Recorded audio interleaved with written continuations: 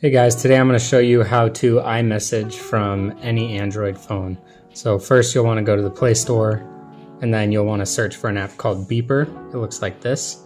And then you're going to install it and open it up.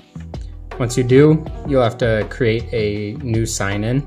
I've been on the beta for a while, so I'm not sure if this is fully open yet, but if it's not, I'd recommend getting on the beta now. I'm just going to get signed in here. So I've gotten all logged in and I'm going to go ahead and show you that I can now iMessage with my wife. So I'll shoot a message over to her and there it is, just popped up. I'm going to type a little bit and you can see on my phone, I can see that she's typing. Just going to go ahead and send that. Then I'm going to show you how a reaction works. I'm going to like the message that she sent, and over on her phone you can see that she liked it as well.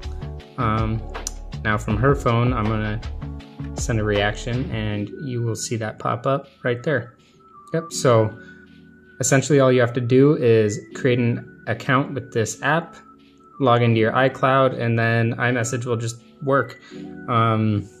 There's also a bunch of other apps that work with Beeper, so if you want a consolidated app where you can have all of your messages, it'll do that. But for me, I just wanted to use it for iMessage because my family has a Blue Phones only chat.